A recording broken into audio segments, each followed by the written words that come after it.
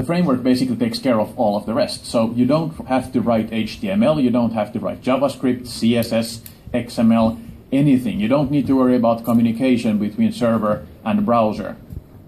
You don't need to worry about browser differences. Vaadin takes care of all of that for you. If you want to know more about it, then I suggest you visit our booth upstairs.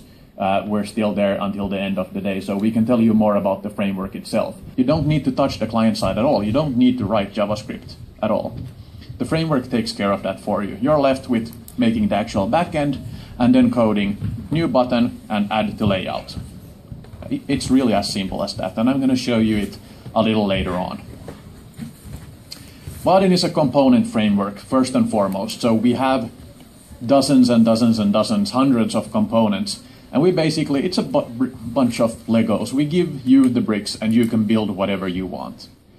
In this particular session, we're going to talk about a couple of specific bricks, namely the Vaadin TouchKit add-on and everything that it provides. So a few specific bits of Legos, but there's a lot more to be had. We use Gwt under the hood, so if you're wondering what's the magic behind it, we used Google Web Toolkit for a lot of the stuff behind the scenes.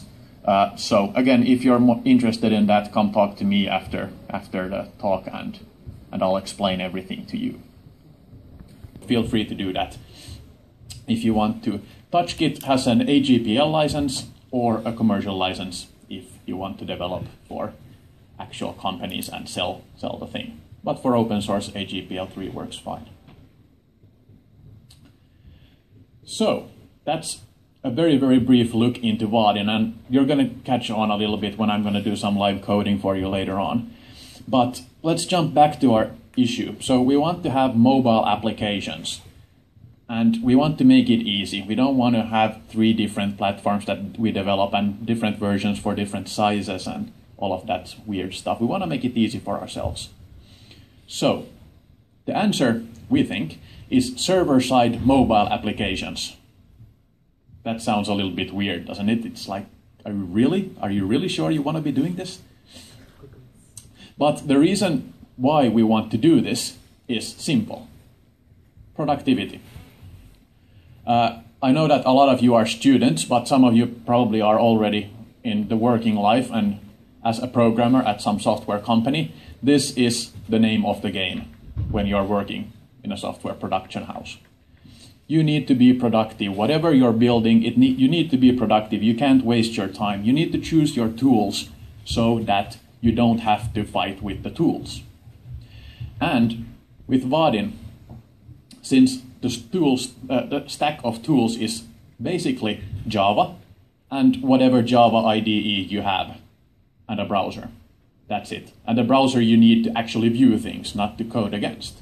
And that's it. There is no other things. You can use whatever Java library you want. It doesn't matter. You can use whatever backend technology you want. You can use Spring. You can use CDI.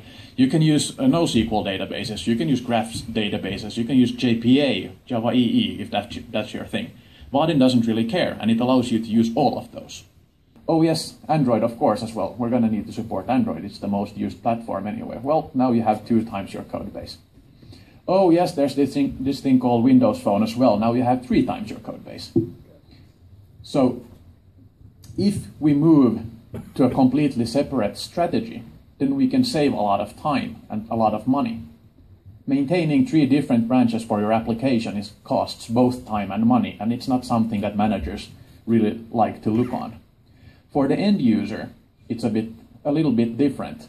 But for the end user, they appreciate that your app looks and behaves exactly the same, whether you're looking at a Windows phone or an Android phone or an iPhone or whatever tablet or a desktop application. If it works and behaves exactly the same, then you have done a good job designing it. With Vaadin, you can combine all of those into one code base, and it's going to save you a lot of time and a lot of money.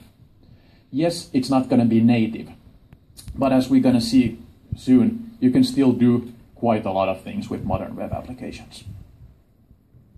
So, my suggestion for this, instead of having 3 different and just a disclaimer, of course, I'm not saying that Vaadin is the best tool for every kind of thing. For some things you really do need native. APIs. For games, for instance, something that you need a lot of performance from the device itself, of course, you need to go native. There's really no other choice there.